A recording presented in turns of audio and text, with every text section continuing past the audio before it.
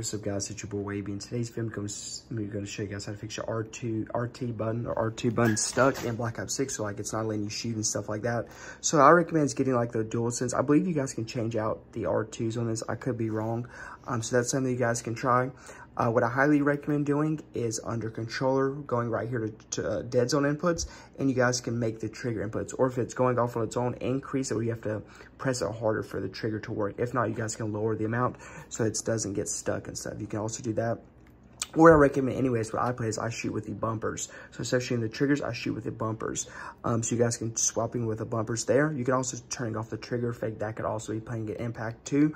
You can also go to button layout and change these as well, where you guys shoot with the bumpers or some other button rather than the trigger. So maybe you have to shoot like the triangle button or something like that to help fix it. If not, just get like a new controller and stuff, or not, and try in the future not pressing down as hard and stuff. So yeah, those are some of the tips and tricks. Hope you guys enjoy this video, and I'm out. Peace.